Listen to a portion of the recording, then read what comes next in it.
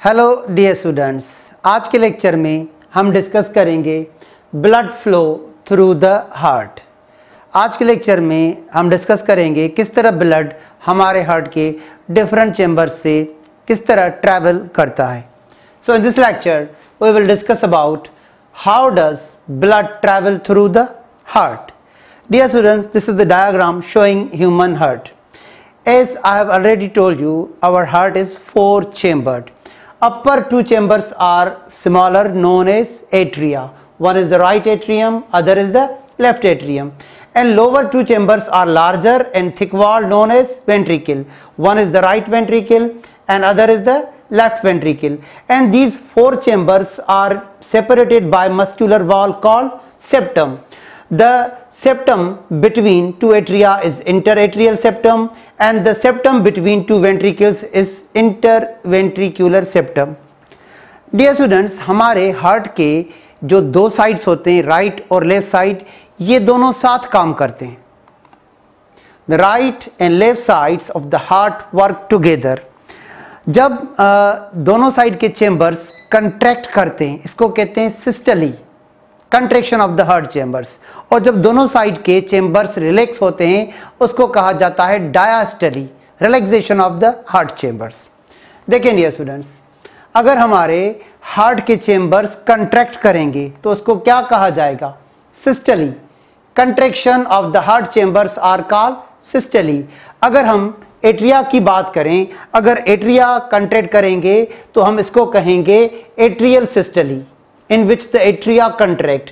अगर हम इन ventricles की बात करें और अगर इन ventricles में contraction होगा तो उसको हम कौन सा टर्म देंगे?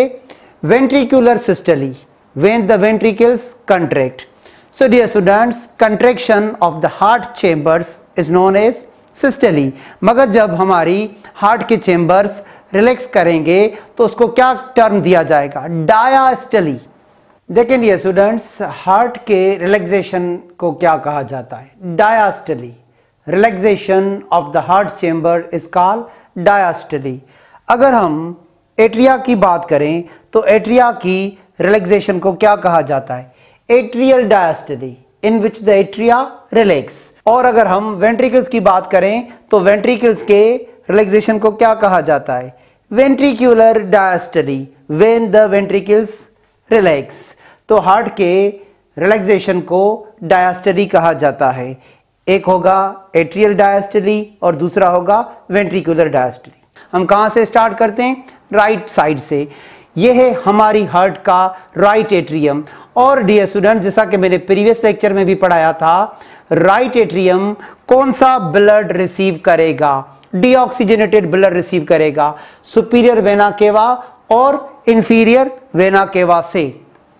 Blood, deoxygenated blood, enters the heart through 2 large veins, the inferior and superior vena cava, emptying deoxygenated blood from the body into the right atrium. देखिए डियर स्टूडेंट्स, ये जो हमारा राइट एट्रियम है, ये deoxygenated blood superior vena cava और inferior vena cava से receive करता है, जो कि 2 लार्जर वेन्स हैं. Superior vena cava upper body part से डीऑक्सीजनेटेड ब्लड को भेज देता है राइट एट्रियम में, और inferior vena cava lower body parts और मिडिल बॉडी पार्ट से डीऑक्सीजनेटेड ब्लड को सेंड करता है राइट एट्रियम में. अब जब हमारा ये राइट एट्रियम कंट्रैक्ट करेगा, ट्राइकस्पिड वाल्व जो कि एट्रियो वेंट्रिकुलर वाल्व है, ये ओपन कर दिया जाएगा और यहां से डीऑक्सीजनेटेड ब्लड कहां चला जाएगा? डियर स्टूडेंट्स, राइट वेंट्रिकल में चला जाएगा. ओके डियर स्टूडेंट्स, अब देखें ये डीऑक्सीजनेटेड ब्लड राइट आरिकल से कहां चला गया? राइट वेंट्रिकल में. As the atrium contract systole, blood flows from your right atrium into your right ventricle. Through which valve? Through open tricuspid valve. Dear students, हमारे right auricle और right ventricle के बीच में atrio ventricular valve होता है, tricuspid valve, which is made up of 3 flaps of connective tissue. और इसको open कर दिया गया. डीऑक्सीजनेटेड ब्लड राइट आरिकल से कहां आ गया? राइट वेंट्रिकल में.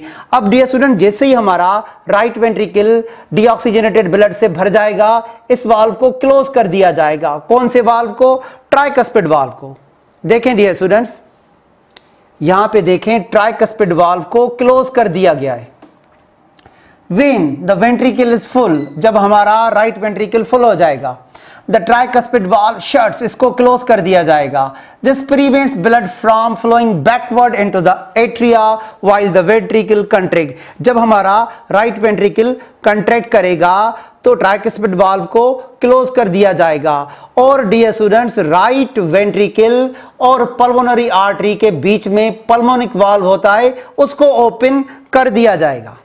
देखें डियर स्टूडेंट्स, ये हमारा राइट वेंट्रिकल और ये हमारी पल्मोनरी आर्टरी। जैसे ही हमारा राइट वेंट्रिकल सिस्टले कंट्रैक्ट करेगा तो यहां से एक वाल्व ओपन कर दिया जाएगा, सेमील्यूनर valve, half moon shaped valve, उसको हम क्या कहते हैं, पल्मोनरी वाल्व। और डीऑक्सीजनेटेड ब्लड कहां चला जाएगा, पल्मोनरी आर्टरी में। पल्मोनरी आर्टरी इस डीऑक्सीजनेटेड ब्लड को आगे लेके जाएगी लंग्स तक for oxygenation. So dear students, as the ventricle contracts, the blood leaves the heart through pulmonic valve into the pulmonary artery and to the lungs where it oxygenation। तो हमारे right ventricle से deoxygenated blood को pump किया गया pulmonary artery में और यहां से ब्लड को भेज दिया गया लंग्स में फॉर ऑक्सीजनेशन। आगे बढ़ते हैं, अब हम आएंगे लेफ्ट साइड पे। ठीक है डियर स्टूडेंट, अब हम डिस्कस करेंगे लेफ्ट साइड पे।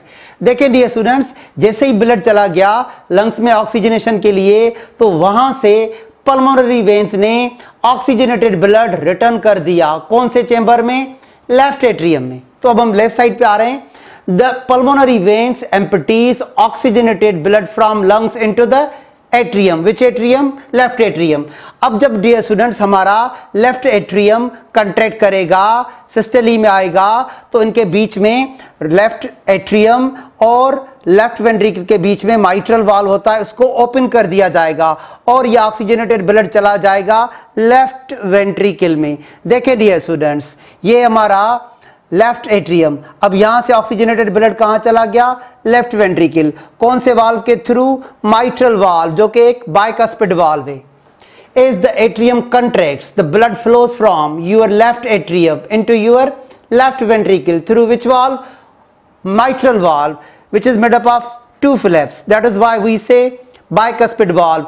अब डियर स्टूडेंट, जैसे ही हमारा लेफ्ट वेंट्रिकल भर जाएगा ऑक्सीजनेटेड ब्लड से तो इस वाल्व को क्लोज कर दिया जाएगा। कौन से, माइट्रल वाल्व को क्लोज कर दिया जाएगा। अब आप यहां पे देखें, माइट्रल वाल्व को क्लोज कर दिया गया है। When the ventricle is full, left ventricle is full, the mitral valve shut to prevent the backflow of the blood. This prevents blood from flowing backward into the atrium while the ventricle contracts। अब जब dear students हमारा left ventricle contract करेगा तो यहां से blood चला जाएगा aorta में, जो कि एक सेमील्यूनर वाल्व है। देखें डियर स्टूडेंट, ये है हमारा लेफ्ट वेंट्रिकल।